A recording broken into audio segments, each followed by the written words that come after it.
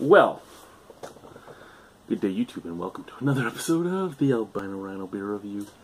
Today you have the Rhino, and we're looking at a beer that was sent to me by Liam that was brought to him by his daughter. So, thank you for thinking of sending me something that your daughter brought you up. It really does mean something to me that people think of me and go, hey, I would love to see the Rhino get to try this. So thank you very much. This is... Did you hear that? I apologize for that. Bodily function, can't help it. This is from Whitefish, Montana. A craft beer from Whitefish, Montana. This is the Great Northern Brewing Company. This is a Going to the Sun IPA, which is an India Pale Ale. No, really? And it is 5.5% alcohol by volume. There is the label. So my second beer from Montana. And my second beer from Montana is from the same brewery as my first beer from Montana. What the hell is that on the label? It looks like almost like Snuffleupagus or something walking around. I don't fucking know what that is. Is that Montana? My geography is not the greatest, but it's also not the worst. So, yeah. And we'll put this up here, because it might have to go on the fridge. Behind me is fridge. Over here is punter bucket. The punter comes to me, and he goes, "Hey Rhino, I have a craft I'm doing. I need bottle caps." You came to the right guy, buddy. And he came here a few days ago and to do a review night. And I hand him a bucket with like 600 bottle caps. And he's like, "What the fuck? That's way too many bottles." I'm like, "You asked for them, take them the fuck out of my house." Yeah, beautiful orange color. Wow. Almost like a burnt orange. Crystal clear though. I can see my hand even out here wiggling around. Little white head just across the top of the beer. I don't even think we can really agitate much more head. Let's just check. A little bit. We go to like half a finger if we agitate it. Smell?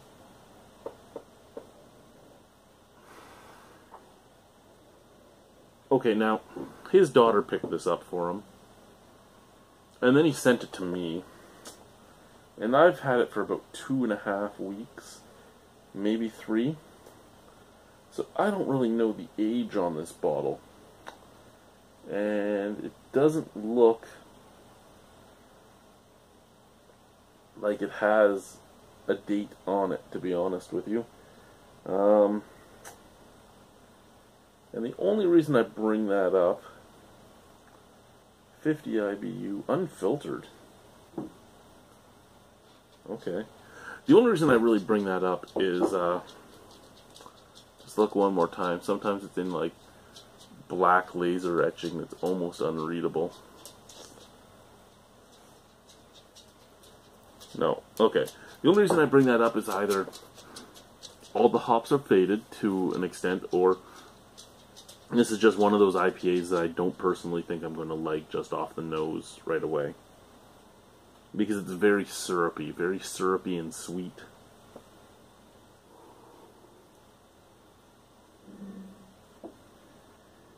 Yeah, very syrupy and sweet with a little bit of roastiness. So syrupy, sweet, roasty, and a little just resiny. It doesn't actually smell like pine or anything like that. It just smells like bitter.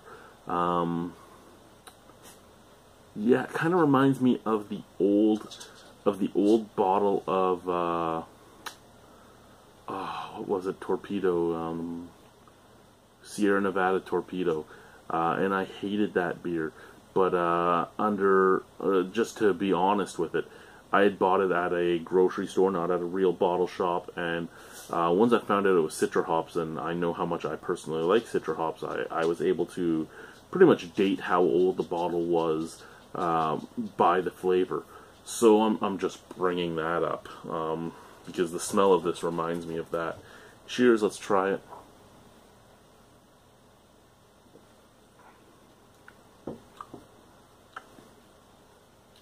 Okay, you know what? I don't dislike that as much as I thought I was going to be 100% honest.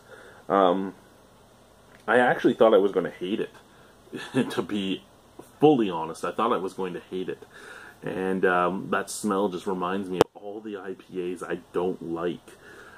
But tasting it, it actually kind of works.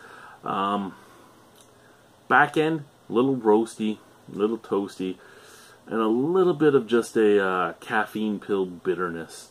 No real fruit, at least off the first sip. No pine, nothing like that off the first sip. Maybe something will come up, but right now it's kind of just like chewing on a caffeine pill mixed with a roasty toastiness on the back.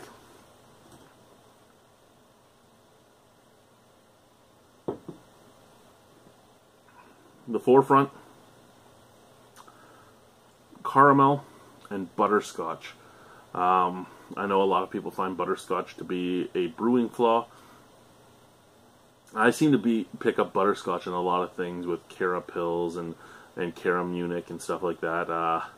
Butterscotch to me isn't as much a brewing flaw as movie theater butter topping. That, I think, is the diacetyl for me. When I taste butterscotch, I just think it's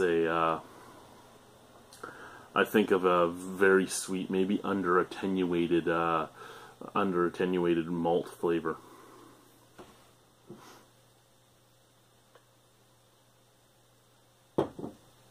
So medium bodied, smooth across the tongue, low carbonation,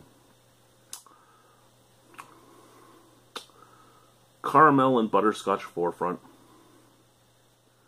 roasted, toasted back end with a caffeine pill resiny bitterness. And the caffeine pill resiny bitterness is so low that it just tickles the back of my throat. It doesn't take over the back of my palate, which actually makes me really enjoy this beer. In all honesty, I'm a fan of this. I can't say anything bad about this beer. I am a fan of it.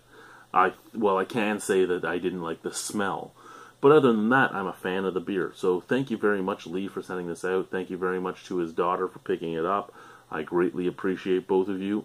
Thank you to the Great Northern Brewing Company in Montana for brewing this beer and giving me the chance to try it. Out of 10 on the beer, and if anyone from the Great Northern watches my videos, for me, I'm not really... Sometimes I'll rate you via style if I think you deserve an extra point. This one I don't think really showcases the style amazingly. It might do a good job here and there, but I mean, there's just so many IPAs out there now that that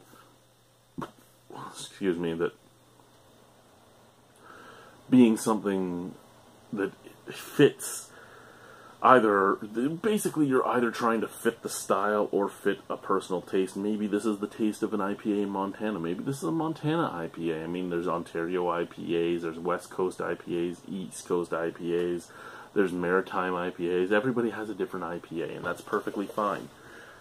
What I'm going to say is, for me, this is probably worth a 6 out of 10. And before anyone gets up in arms if this is your favorite beer or this and that, for me, my rating system does go on whether or not just what I think of the flavor, but do I think the flavor is enough that would make me want to go out and buy it again personally. I'm at over 3,800 reviews now. Does this stick out enough that I'd want to buy it again personally? No. But is it a bad beer? Again, no. I actually enjoy it. It's quite nice. So a 6 out of 10 is, if somebody else bought it, I would have absolutely no problem putting it down with them. I have no qualms with it at all. I just don't think I would pay my own money for it. There's other things that I would buy before it. That being said, what do you think of it? If you do see this beer out on a shelf, go ahead and buy it and try it. Every single beer out there you should try personally. This is just what I feel about it, and maybe it can be taken as a guideline, maybe it can't. It all matters. There's enough videos out there that you can see if we have the same type of taste profiles. And if we have the same type of palates, maybe you'll feel the same about it. If our palates are vastly different, which is very plausible, then maybe you'll like it a lot more or dislike it a lot more. It all matters. So go out and try it on your own and let me know what you think. 2 beers from them, they've both been pretty solid. So thank you for watching. Au revoir, y a bientôt. See you soon. Bye-bye.